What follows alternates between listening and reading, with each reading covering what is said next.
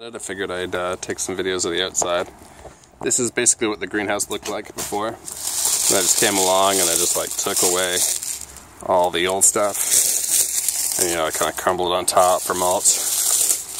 Once you clear all the old stuff away, it's going to be hard to see because the backlit of the sun. Here, I'll get you one that's actually in the sunshine.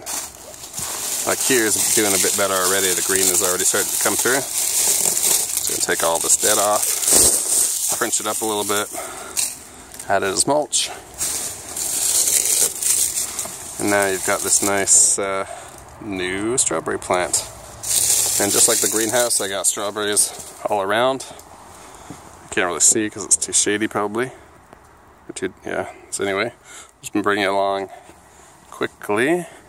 Show you that all these bins are coated in strawberries. All in the vertical. This is a blackberry. Everything's dead at the moment. This is all asparagus. I'm going to come along and take all this out. These little red balls here are the seeds. If I open them up, you can see like 3 or 4 little black seeds, 4 seeds. Anyway, this one's asparagus, so maybe get some down there now if I throw some seeds. This is the raspberry patch. Keep getting out of focus.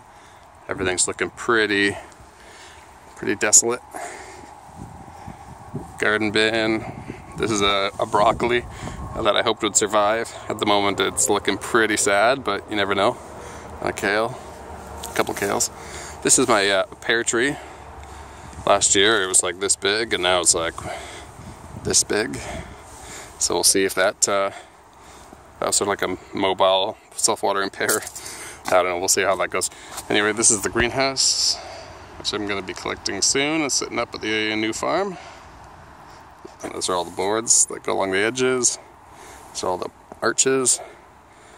I got a whole collection of tools back there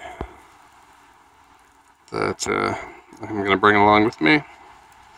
Tons of shovels and whatnot. And here's my garden barrel collection, which is all looking about the same as the other gardens. They're all looking quite dead, but I have some faith. I think that they will probably come back. They don't look...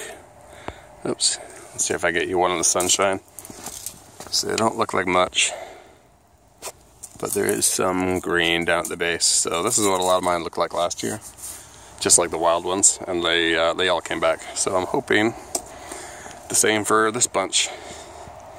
And then I got all the self-watering vessels on top. This is one that's not as good. This is one I rescued from the mustard seed. It was just in a bad spot, and it was just a promotional unit. And anyway, it was an interesting experiment, but it settled a lot because I didn't really pack it as well as all these guys did. But all these guys are settling out really well. They're working out good. So I guess that's it for the backyard winter update.